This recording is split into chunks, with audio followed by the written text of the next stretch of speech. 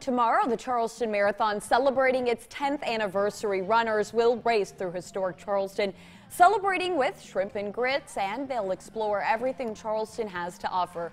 The race begins at 7 tomorrow morning. News 2 went to the Health and Wellness Expo for the Charleston Marathon to check out the pre-race event. We love it because it's a chance for health-minded Charleston businesses to come get in front of an active audience. So we've got about 5,000 runners who will be in town for the races this weekend. The expo is where runners need to get their bib and t-shirt. You have until 8 if you need to pick up yours at the Gilliard Center.